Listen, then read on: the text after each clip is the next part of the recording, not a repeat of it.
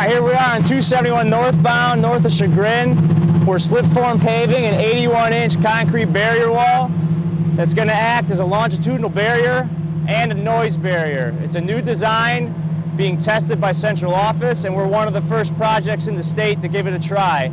The contractor, Great Lakes Construction, is performing a slipform paving operation.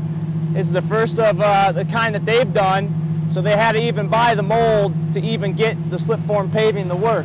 With slipform paving construction, you pave it at such a low slump that it stands up like this, so it doesn't fall over, doesn't need form work.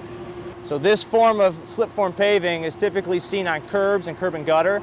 It provides a very quick product. This is also just like a median barrier wall that you see on a lot of highways, except this is taller. So this is 81 inches tall, where type B barrier is 57. It's been a good experience, it's been a fun project.